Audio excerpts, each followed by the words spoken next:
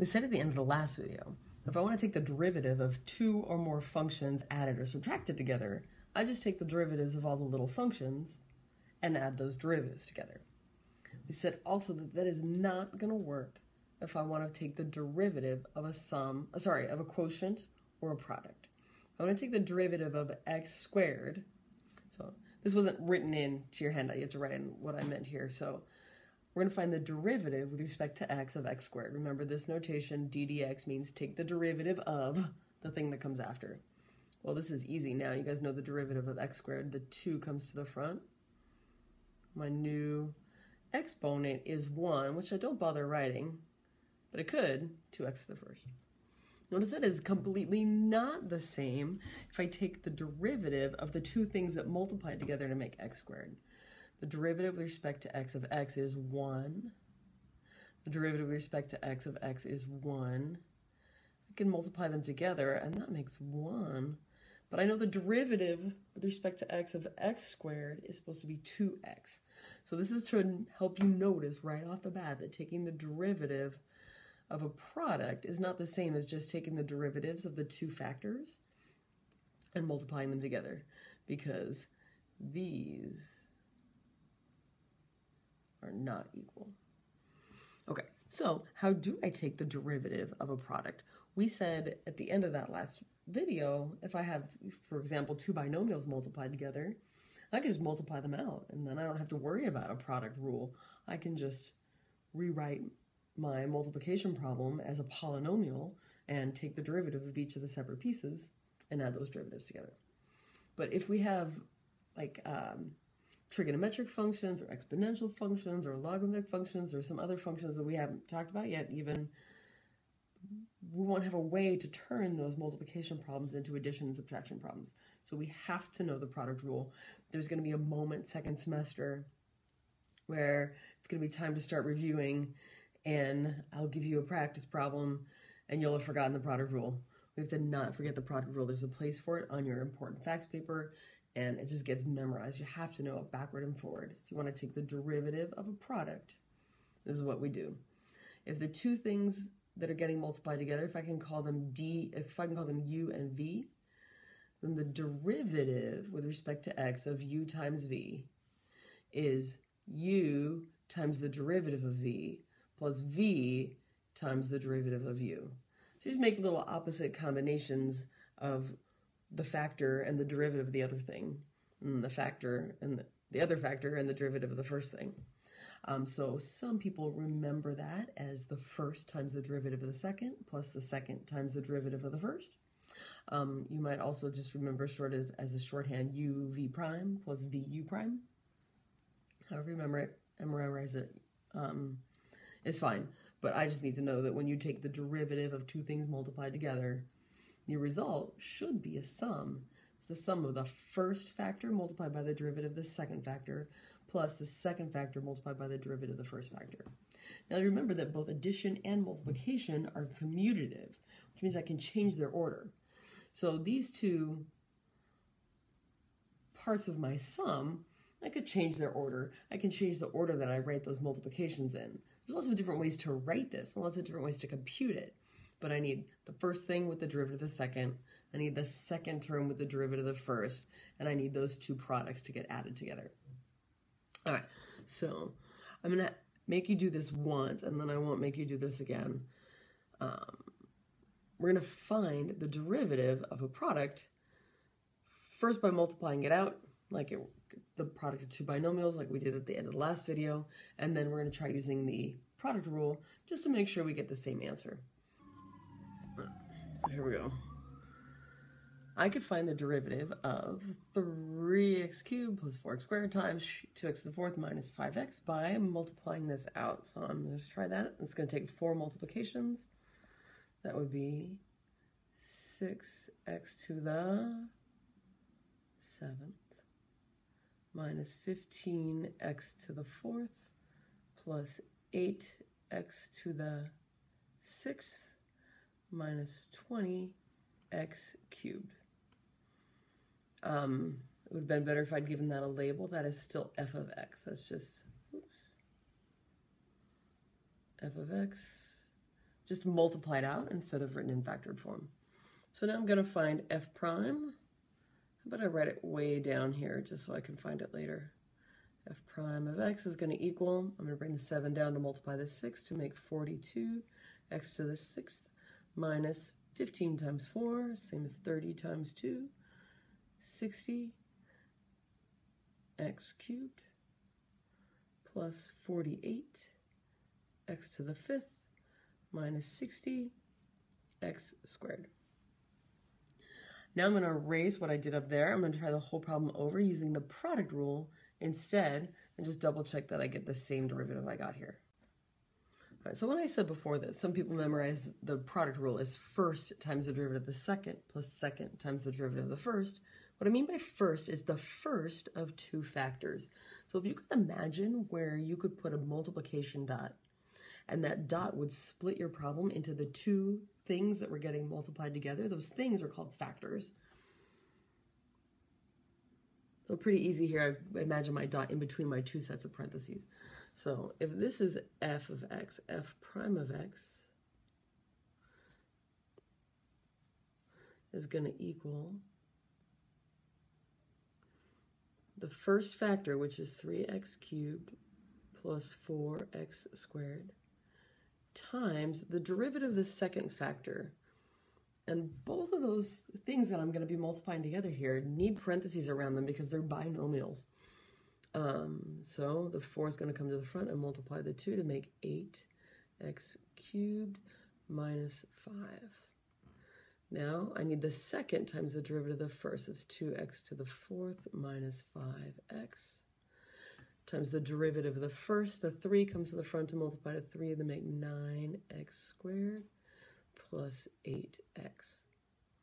Now please know that if this is the free response section and all you were supposed to do was find f prime of x, you could stop here. No obligation to multiply this out. They definitely do not want to spend any large amount of time testing you on your algebra skills on this AP test or trying to test you on your calculus. If, though, this were a multiple choice question and you had to pick your answer from a bunch of multiple choice options and they weren't in this form, then you'd have to do your multiplying out. We're going to multiply out here just to confirm that we got the same result as when we use that other technique, this other method of finding our f prime. So I'm going to simplify f prime. I'm not going to do any calculus. I'm only using algebra. So my function still gets the same name, f prime. So that's going to be 24x to the 6th minus 15x cubed plus 32x to the 5th minus 20x squared. It is not accepted notation to jump down to the second line, but there's no way I'm going to have enough room, so I'm going to do the second half here. This is going to be 18x to the 6th plus 16x to the 5th minus 45x cubed minus 40x squared. So f prime of x, I'm going to try to cancel, collect some of these like terms. Let's see. I got 24x to the 6th and 18x to the 6th is 34 and 8 is 42x to the 6th. That's a good sign. I'll do my x cubed terms next. So minus 15x cubed minus 45x cubed makes minus 60x cubed. 48x to the 5th. So my x to the 5th terms, I have 32x to the 5th plus 16x to the 5th makes, in fact, 48x to the 5th. And then I have a minus 20x squared and minus 40x squared to make minus 60x squared. And I do, in fact, get the exact same result, the exact same f prime of x as when I multiplied first and then used the sum and difference rules to take the derivative. Final answer. All right, so your assignment here on this page is to try the rest of these, and we'll check them in class. All right, so it brings us to the quotient rule. If you want to take the derivative of a function that's made up of two smaller functions getting divided, please, number one, if at all possible, if that function you're dividing by is a constant, or the numerator function is a constant and the denominator is just, some x to some power, please try to consider rewriting using a negative exponent. This is going to save so much time. If you can do that, please do. If you can't, you have to know the quotient rule anyway, because of all those other functions we won't be able to rewrite using exponents. So to take the derivative of two functions, call them u and v, that are divided, u divided by v, the derivative of u divided by v, I need, it's pretty big, you definitely have to know this one by heart, it goes on your important facts paper. So I'm going to make a giant fraction, so a big division problem where my numerator is the first times the derivative of the second, so the top times the bottom times the derivative of the top minus the top times the derivative of the bottom, all divided by that bottom function squared. So some people say if it's u divided by v, that the quotient rule is vu prime minus uv prime all over v squared. I'm going to tell you right now what I learned in high school, what always worked for me. You are invited to try it if it helps you, or just memorize it some other way, whatever way it was going to work for you. I learned, if I think about the numerator and the denominator as high and low, then the quotient rule is low d high minus high d low all over low squared. So let's practice. I'm going to move this up out of the way.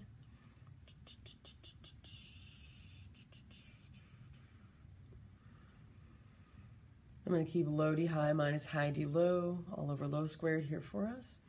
So I'm going to take the derivative with respect to x of x over x squared plus 1. High, I recognize that this is not the correct spelling of high, so this is all, we're in abbreviation land here, mnemonic memory device land. High is the function above the fraction bar, right? In this case is x. Low in this case is x squared plus 1. So I'm going to say that d dx of x over x squared plus 1 is, I'm going to have to get me out of the way,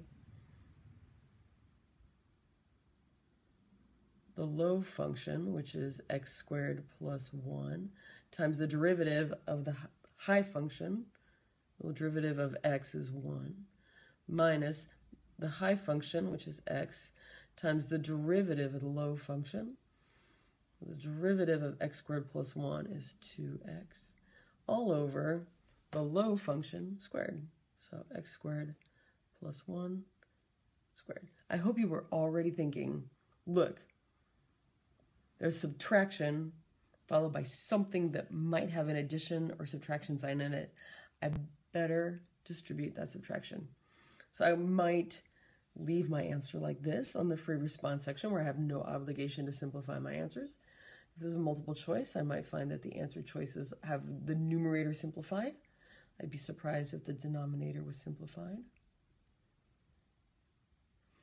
So I'm going to do this multiplying first, x squared plus 1 minus 2x squared. To get my final answer, I'm going to simplify in the numerator, x squared plus 1 squared in the denominator. X squared minus 2x squared is negative x squared plus 1. Final answer. That's d dx of x over x squared plus 1. All right, let's do, I'm going to leave this second example for you, and I want to come down to here some of these ones that you can practice on. Okay, so these examples down at this bottom of this fourth page, they are supposed to feel purposefully vague. I want you to kind of be like, wait, where's all the numbers? There's not even any functions. I don't even know what the g function is or the f function is. You can still compute these derivatives, the derivatives you've been requested, the derivatives that have been requested using these values. So let's do this one together, and then I'll do the quotient rule one with you. I'll leave the other two for you to practice on. Okay. If f of x is 4 minus h of x, I've been asked to find f prime of 2. Big, important idea. You cannot tell me f prime of 2 until you write me an expression for f prime of x. There's one exception, which we'll talk about when you learn to find derivatives with your calculator. But in general, do not try to tell me what f prime of 2 is if you haven't written me an expression for f prime of x. Okay, so here's an expression for f prime of x. Well, if f of x is 4 minus h of x, the derivative of 4 is 0. So now I need the opposite of the derivative of h of x is called h prime of x. And f prime of 2, now that I have an expression for f prime of x, I can find f prime of 2 by replacing all the x's in that rule with 2's. So f prime of 2 is the opposite of h prime of 2. I've been told that h prime of 2 is 4. So f prime of 2 is negative 4. Final answer. All right, try letter D.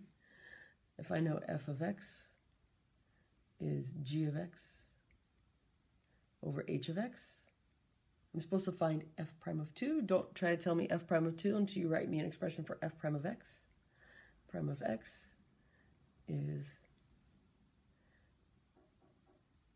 h of x times the derivative of g prime of x minus g of x times h prime of x all over that low function h of x squared.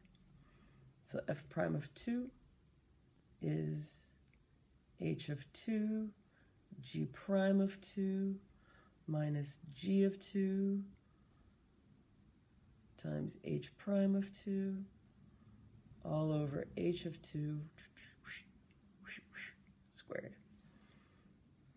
So f prime of 2 is going to be, I better move me out of the way. I can see I'm going to need that spot. Okay, here we go. Big fraction, h of 2, negative 1, g of 2, 3. Oh, that was g prime of 2.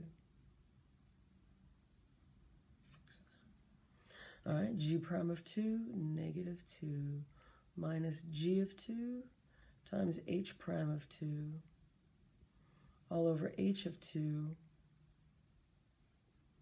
squared.